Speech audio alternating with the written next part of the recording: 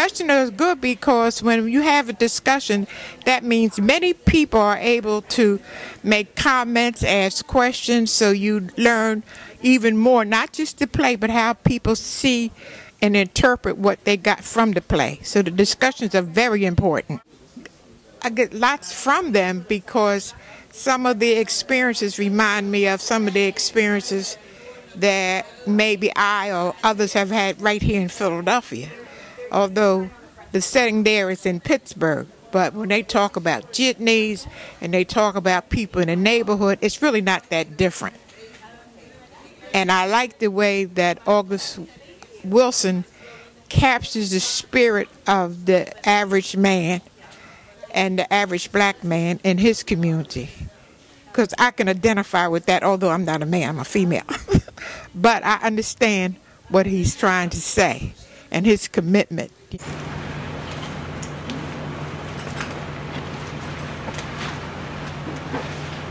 There must be 500,000 different jobs a man can have. Now, you told me how somebody come to picking dog shit up off the street. And you got him walking around talking about Caesar's sister does my laundry. God, how that make me look? My sister, a washerwoman? Why don't you come back to work for me at the bakery? You sitting up here under Aunt Esther just watching time go by. Aunt Esther ain't got no time. She got both feet in the grave just waiting for the body to follow. You don't know nothing about Aunt Esther. She give me more than most other people. I've never been so at peace with myself since I've been here. I don't want to hear that. You can say whatever you want, but I don't want to hear that. I told you I can help you. You're a young woman. I'm doing just fine. You selling magic bread and overcharging rent. Putting people out in the street, I don't want no part of it. I give good value for my services. I got clean rooms. Quite naturally, if you don't pay the rent, somebody else will. I try to tell these niggas, this the city, this ain't the country. I can't wait till the crop come in. It's taking them a while, but they learn. Yeah, I sell magic bread. I got a big sign say you only have to eat half as much to get twice as full. And I charge 1.5 more for it, so you don't have to eat as much. And you don't understand, I give these people hope when they ain't got nothing else. They take that loaf of bread and make it last twice as long. They wouldn't do that if they didn't pay 1.5 times for it. I'm helping the people. Caesar, I done told you I'm satisfied right where I'm at. I don't want to be a part of that. Now, see, I remember when you was part of it. You was selling whole cakes with me. You was running the bakery. Now, why can't it be like old times? I miss having you work with me. Remember when we was working together? It wasn't about Caesar or Black Mary. It was about the Wilkes family. That was before you killed that boy. He was a thief. He was stealing. That's about the worst thing you can do. To steal the fruits of somebody else's labor, go out and work for it. That's what I did. I ain't never stole nothing in my life. That's against the law. Stealing is against the law. Everybody knows that. It was a loaf of bread, Caesar. He was stealing a loaf of bread. I give him an opportunity to stop. I told him he was under arrest. He started running with the loaf of bread under his arm. I had to shoot him. You can't do nothing like that and get away with it. People don't understand. The law is everything. What? Is it not? Look, people think the law is supposed to serve them, but anybody can see you supposed to serve the law. There ain't nothing about the law. That's what I try to tell these niggas. Everything come under the law. You got to respect the law. Yeah, unless you dead. That's the only way you ain't got to respect the law.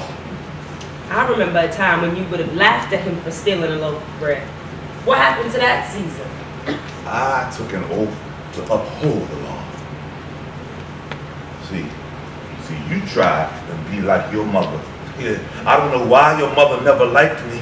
She tried to poison you against me, and you let her. See, you killing that boy over a loaf of bread ain't got nothing to do with my mother. You always try and hide behind that. I got to play the hand that was dealt to me. You look around and you see you black. You look at the calendar. Slavery's over.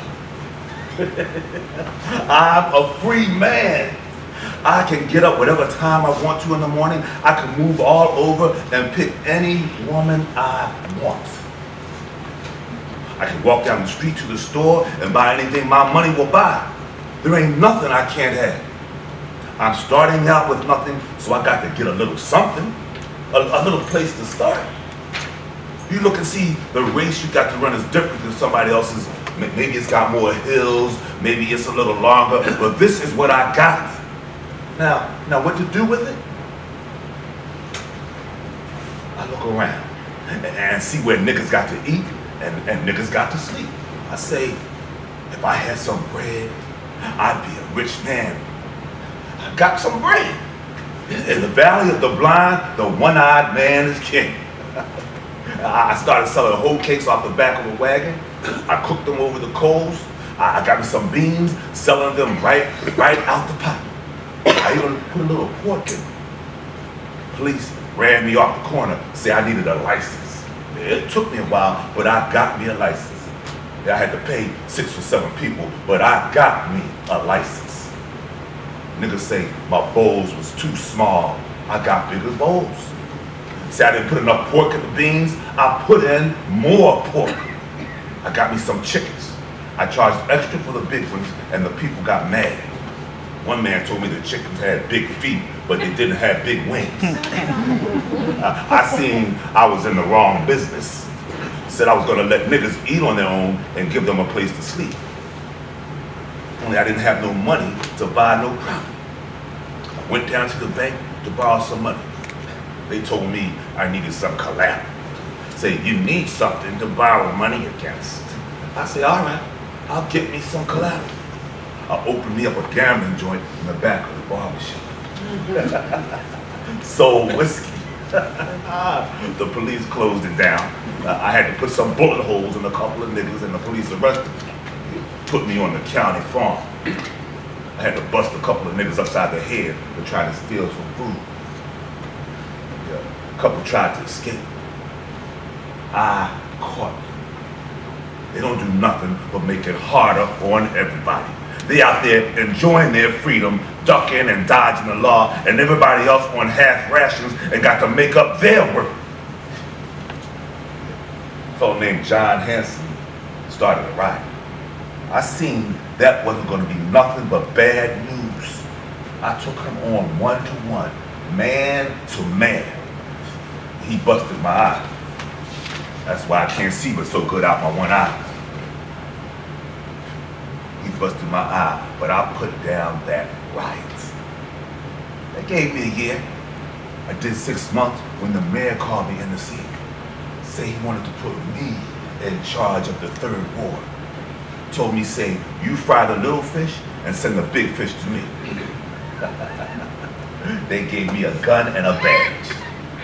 I took my badge and gun, I went down to the bank and I laid it on the counter. Told them I wanted to borrow some money on that. There was a fellow named Harry Bryant, had a place on Caldwell Street. He sold me. They ran him out of town, charged me 3 times what it was worth. Took the money and ran. They tried to kill him for selling to a Negro. I said, all right, I got me a little start. The niggas got mad at me. Said I must have thought I was a white man because I got a hold of a little something. They've been mad at me ever since. Everybody mad at me. You mad at me. It ain't about being mad at you, Caesar. You're my brother. I respect and honor that I always have, and I always will. But we don't owe each other any more than that. I ain't got but one sister. And I try to do right for her, and you push me away. Family is important. I know the value of family. Blood is thicker than water. It's been that way and always will be. You can't even water it down. Your mother, she want to turn blood into vinegar. And when Uncle Jack was dying, she wouldn't even go see him. Say he was fooling the people being a fake blind man. Well, she was right. She was right. But that's her brother. He deserved better than that. You can't sit in judgment over people. That's God's job. God decides who done right or wrong. Uncle Jack dying and calling for his sister, and she wouldn't even go and see him. Yeah, that's the kind of mother you got. You let her run your life. Got you thinking like her. You thinking wrong and don't even know it. Many a time I tried to make up to her, but she wouldn't have it. Called me a scoundrel. But that didn't stop me from paying for her funeral. I paid for the funeral and even shed a few tears. If I had known any prayers, I would have said them. Why? Because she family. You give up on family and you ain't got nothing left.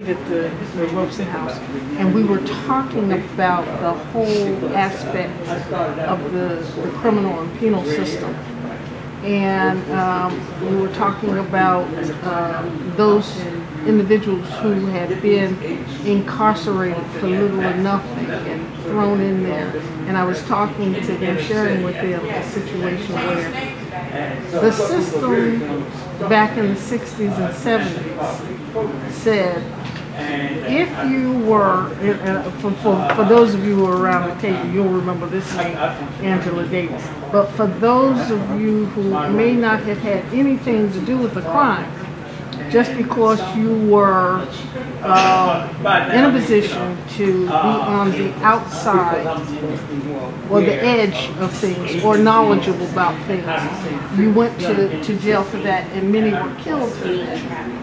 And I was sharing with them that here were young men that I visited in the jails who were lifers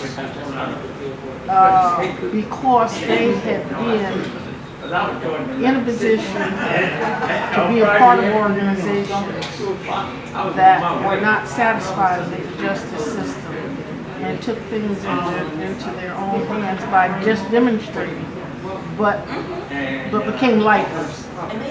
But it was interesting, years after, and this is now the 90s, let's jump ahead, and I'm standing in the classroom teaching financial management at Temple, only to find that this guy looks familiar. And I finally said, do I know you from someplace? He said, yes. He said, you used to always come to the prison. And I was in the lifers room. And it was shocking to hear him now sitting in my class, having been arrested back, in the day. But one of the things that I can say about some of the characters in this book, irregardless to what their educational status was, they knew what they wanted and where they wanted to go in life for the most part. And I can relate to this young man because while he knew that he was in jail for life, what they did was to study while they were in jail. And most of those, I think there were 10 of the lifers, and most of them studied to either get PhDs or doctor's degrees, not knowing that they would ever be let out of jail, but that they saw a future. And I'm relating this back to many of the characters. They saw a future too, even though they knew the justice system in some cases would not be on their side. And I think that this is what we're dealing with today, because as I'm going through, and of course in my other life, I've had to deal with the community and these young people who are now part of the Black Lives Matter, who see something for themselves down the line, but don't know how really to get there.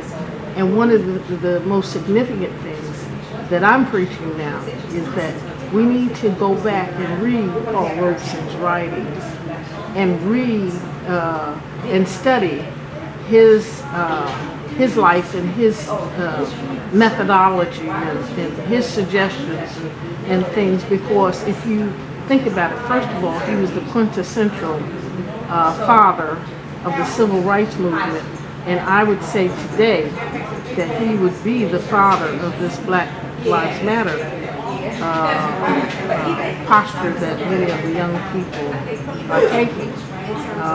And I think that one of the things that we don't have a chance to do is to experience and share this kind of information, such as what has happened in particular with Citizen and with others in the House, to let people know that this same thing is happening today. But if you don't know your past, how are you going to deal with your future? You mean Citizens United? Citizens? The character in here is Citizen. And his mother named him intentionally Citizen because she wanted to make sure that he understood that he was now a citizen, or would be becoming a citizen of the United States, of the world, if you want to put it that way. So the name itself was very significant for him, coming from his mother in that particular situation.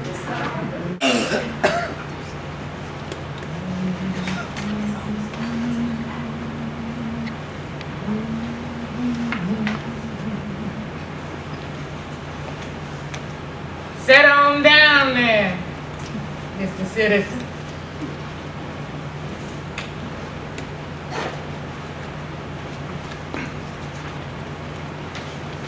It's been a good day, Mr. Citizen. It's been a good day for you. Sometimes days run into one another, you can't tell one from the other. Now, I can look at you and see you a man got good taste. My husband was like that.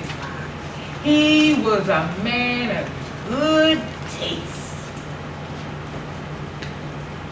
Dead now. I told myself it couldn't be nothing but bad luck. Sometimes it's hard to tell bad luck from good luck, but then again, sometimes it's easy. Sometimes you're lucky and you don't even know it. Is you lucky, Mr. Citizen? Some people carry their luck with them. Some people got to go find it. Sometimes you find bad luck and good luck in the same place. I was lucky when I met Rupert, and unlucky when I lost him. Tell me about the man you killed. Tell me what you done, Mr. Citizen.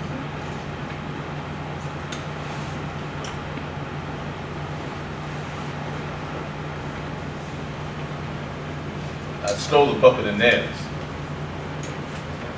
The mill wouldn't pay me, so I stole a bucket of nails. They say Garrett Brown stole it. He ran and jumped in the river. I told myself to tell him I did it, but every time I started to tell them, something got in the way. I thought he was gonna come out of the water, but he never did. Looked up. He was drowned. It's like I got a hole inside me. If I ain't careful, it seems like everything will leak out that hole. What to do, Miss Tyler?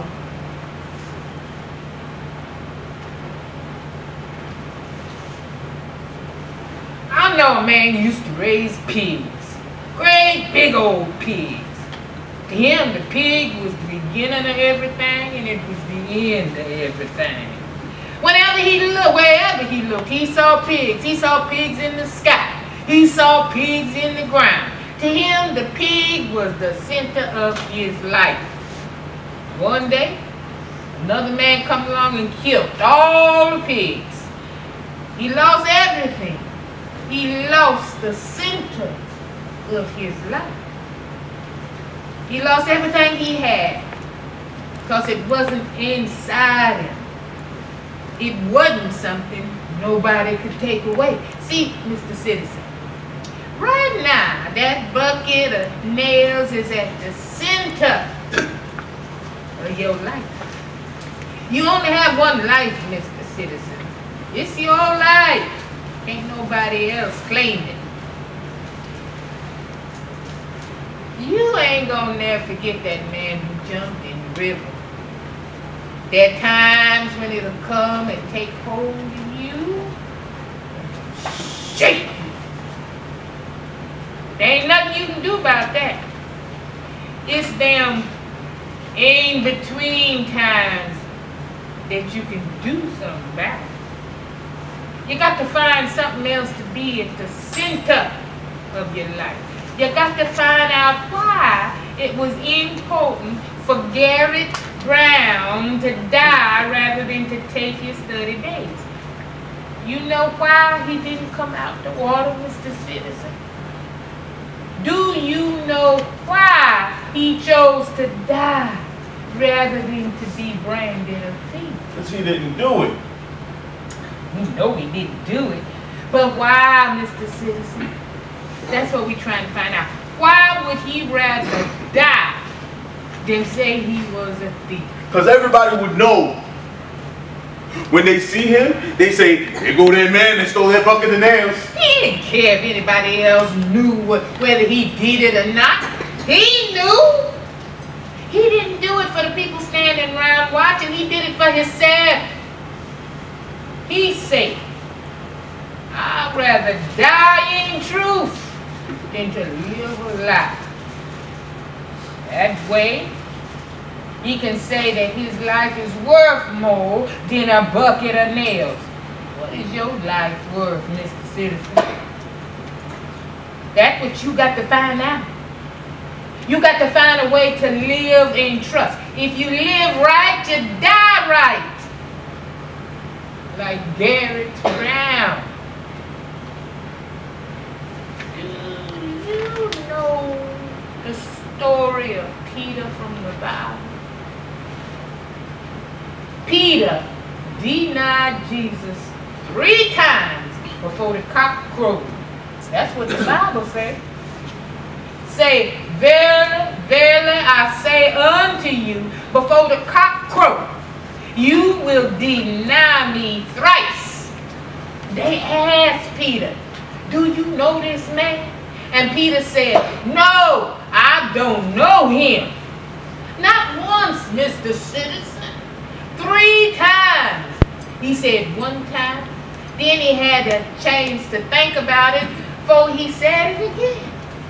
Right there, he could have redeemed himself. What you think, Mr. Citizen? Why did he deny him 3 times? Would you have denied him 3 times? I don't know, Miss Tyler. I don't know much about the Bible.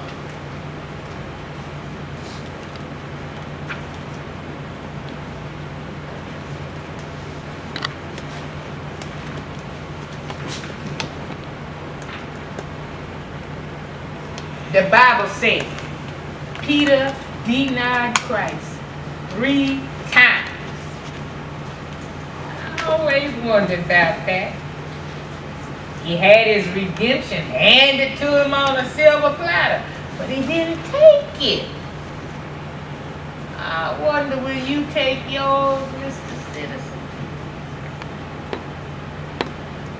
If the wheel don't turn right, you got to fix it. I know a man went to fix the wheel. It was turning backwards instead of forward. Went to fix it, and time he was through, the wheel didn't turn at all. You got to be careful. Things ain't always what they seem.